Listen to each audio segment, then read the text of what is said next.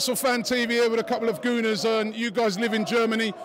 What did you think of Arsenal today? We were good, but Robin is a cunt, so you can really do nothing against that. But we were phenomenal, though. Yeah.